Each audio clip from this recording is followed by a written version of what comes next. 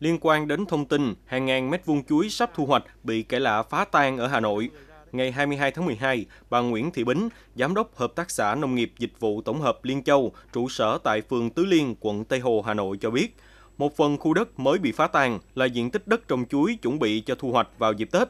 Năm 1983, khu đất bãi bồi sông Hồng này được hợp tác xã giao cho khoảng 100 hội viên canh tác trồng hoa màu và cây ăn quả.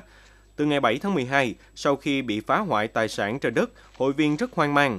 Hợp tác xã, hội viên cũng đã gửi đơn đến nhiều nơi để kêu cứu, mong cơ quan chức năng sớm vào cuộc tìm ra thủ phạm đã rất manh động hủy hoại hoa màu, chuối của nông dân.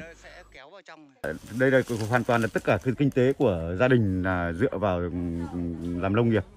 Thành ra nếu một cứ phá hoại như này thì bà con chúng tôi thì không biết sinh sống như nào, không biết sinh sống kiểu gì, ra làm sao. Cùng ngày, ông Phạm Văn Thắng, Phó Chủ tịch Ủy ban Nhân dân phường Tứ Liên, trao đổi với phóng viên Tuổi Trẻ.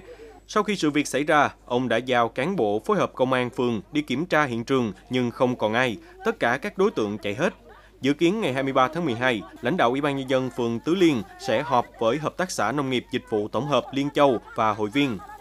Trong khi đó, ông Nguyễn Đình Khuyến, Chủ tịch Ủy ban Nhân dân quận Tây Hồ thông tin, ông đã làm việc với Chủ tịch Ủy ban Nhân dân phường, ban đầu có thể do nhóm đối tượng có mâu thuẫn với người dân nên mới xảy ra sự việc như vậy. Để bảo vệ quyền lợi của hội viên, hợp tác xã phải làm báo cáo gửi cho Ủy ban Nhân dân phường, Công an phường. Ban đầu thẩm quyền xử lý thuộc về Ủy ban Nhân dân phường, Công an phường.